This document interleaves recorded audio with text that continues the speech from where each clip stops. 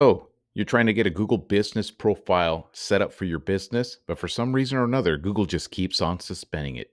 Let me show you exactly why I think this is happening, and just based on my experience, what you can do to help you verify your brand new listing.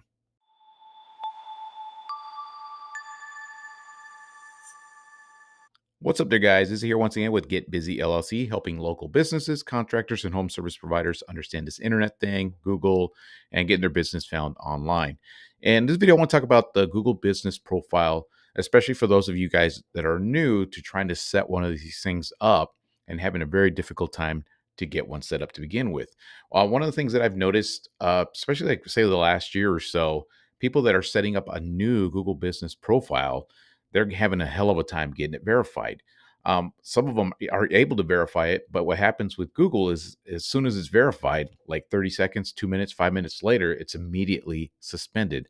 And I want to explain to you guys why I think this is happening. Now, I come from a background of lead generation, building up rank and rent type models of websites. This is how I started my whole journey online, setting up websites, ranking businesses, things like that.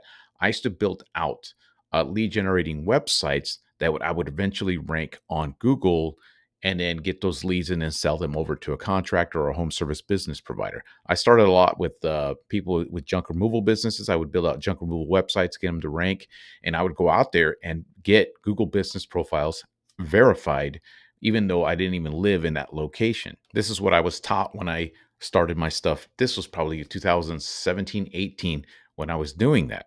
And there were services on Fiverr that could get you a Google business profile set up.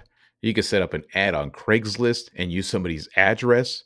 You put up an ad in a certain location, tell people that you need them to set up a Google business profile. You pay them 50 bucks, 100 bucks, whatever you had to, and you'd get them to set up a Google business profile. They would send a postcard, get it verified, and you pay them the 100 bucks, and they just give you the credentials for that listing.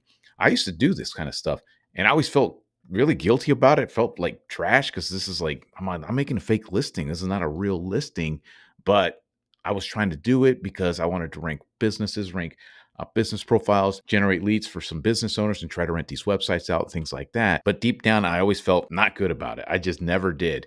Well, eventually, as time went on, Google got onto this stuff and they just started suspending these listings, making it more and more difficult to verify these listings.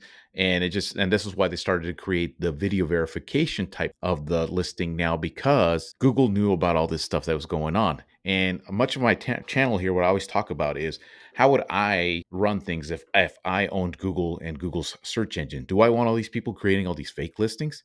Hell no. Why would I want to do that? It's going to ruin my brand here, Google, with people just creating listings. They're not even in the location. They're spammier than shit. And the problem that's caused is that there is legitimate business owners out there now that are legitimately trying to set up a business profile, and now they have to jump through hoops just to make that happen. So it's caused big problems. On one hand, it's really good that they've gone so much into really filtering out all the garbage and all the spammers and all these rank and rent type business people that build up these websites and listings. It's great because you're filtering all those people out, but it's also good now because if you're a legitimate business and you create this Google business profile, now you don't have to compete against 6, 7, 8, 10 additional fake listings on the Google Business Map listings to rank at the top. So here's some of the things I've helped with some local businesses who have had a difficult time getting these listings verified. And it's just to be 100% accurate, be truthful about what you're doing. Bottom line, Google just wants legitimate, true businesses in the local area. So let's say I wanted to start a lawn care service here where I live in Paso Robles, and I want to start my own business and I'm setting everything up, right? I can't just wake up tomorrow morning or this afternoon and set up a Google business profile. Google's going to ask me for the website, the phone number of the business, all that stuff, and it's going to ask me for video verification. I just started the business. I don't have any of that stuff. I might not even have the truck. I don't have any logos. Google's going to ask for that. So when I ask for video verification, it's going to want video verification of the actual address of the business.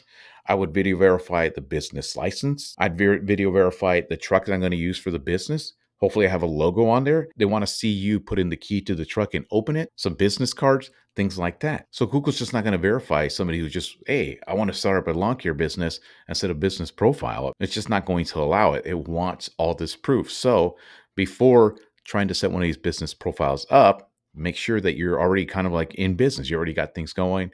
Maybe you have an LLC, a business license, all that stuff. Get all that stuff lined up before you even try to set a Google business profile up. Because, but bottom line, I tell people again, over and over again, Google's looking for real businesses. And again, if I own Google's platform, that's exactly what I'll be looking for too, especially as competitive as things are going to get here in the future with this AI stuff and all this stuff. Google still want to keep its brand of giving people good results, like good listings of businesses in a particular town. It's not going to want Joe Schmo who just started, who sucks ass at what he does, and put him all the way to the top of the search results. So when somebody calls that lawn care business, the guy doesn't pick up, he does lousy work, or he just flat out sucks. Why would Google recommend that? They wouldn't do that. They're looking for legitimate, good businesses to place at the top. I always tell people, ultimately, what Google's looking for is the 3 best businesses in a particular area for a specific service. It is your job to prove to Google that you are one of those top 3 businesses in that particular town. So if I'm going to start a lawn care service here where I live in Paso Robles, California, am I one of the best? I just started. Absolutely not. I'm not. There's probably 3 or 4 or 5, 6 established lawn care services in my town, and I have to beat them. So I can't just get a brand new listing and expect that thing to rank here in about 2 months. The only difference is the only way that's going to happen is if those 5 or 6 established lawn care services aren't even online to begin with. Then, yeah, you're going to beat them out. But these days, people are getting online. That's why it's so difficult to get one of these listings verified. So let's say that you do have all that stuff lined up, right? Let's say I started my lawn care service. I'm already set up. I got my business license. I got a truck. I even got a magnet logo I bought and I put on my truck. And I'm ready to get verified, right? I've been in business for, let's say, 2 months. I got a few clients. I got things. So I even built out my website already. It's up there online. Everything's good, right? Now I want to go get a business profile. So I go through the process with Google, get the Google business verified. I go through the video verification process. I show them my house address. I show them my cross street where I live. I go and show them my business card. I show them my business license on the recording. I show them my truck. I show them opening my truck. I show them the tools in my truck. Flat out. There's no doubt that I'm a lawn care service in my town. Send in that video verification. And then bam, the damn thing gets suspended a few minutes later. Well, what do you do then? At that point, then you send an appeal. And I've helped some business owners with this process. So you go in and send an appeal. And what Google does is they're going to ask for more documentation and you have to send them this stuff. And it gives you like a time limit. It gives you about an hour for you to do this. Again, I understand why they're doing it. Again, if I own Google, would I want to do all this stuff? Yeah, I'm not going to give these guys infinite time to go out there and create a bunch of phony documents, and just fake stuff. I am ultimately looking for legitimate businesses. I own Google. I want to showcase the best 3 lawn care services in that town. Just prove it to me. So as part of that process, since you're already in business, you already have your business license, all that stuff, you just go through the appeal. It's going to ask, sometimes they'll give you like 5 spots to send extra documents. So let's say you got an LLC, a tax LLC. You send them an image of that. You send them an image of your cell phone bill that has your business name. You send them an image of your business license.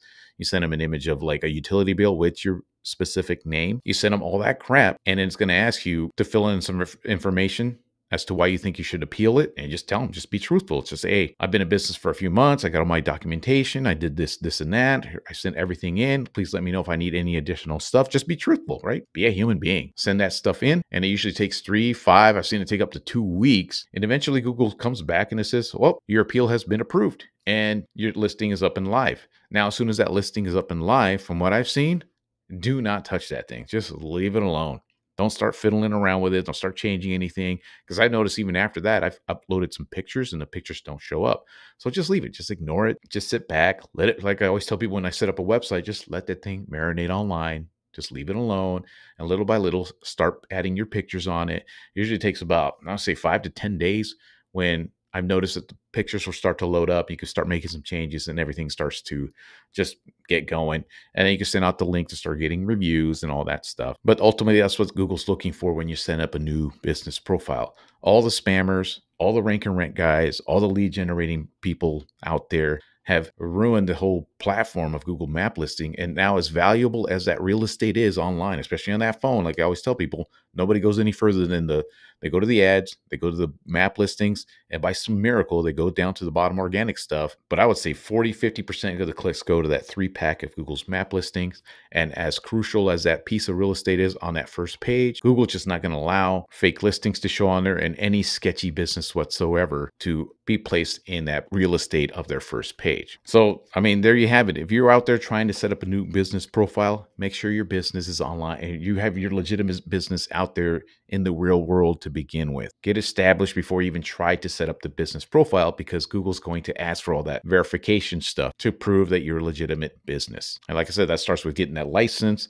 getting your logos, getting your website set up, getting all that stuff set up. I mean, back in the day, you could just set one of these listings up with nothing. You didn't need shit. You just put the name and the phone number and you're good to go. But these days, that shit just does not fly. So if you guys need help with any of this stuff, let's say, for example, you need that website. I think it's very, very important that you establish that website even before you get that business profile set up. Because I've helped business owners that have had websites up for 3 or 4 or 5 or 6 years, but they never even bothered to set up a Google business profile because they just didn't care. But now they see the importance of it. And I connect that website to that listing. Sometimes Google bypasses the video verification.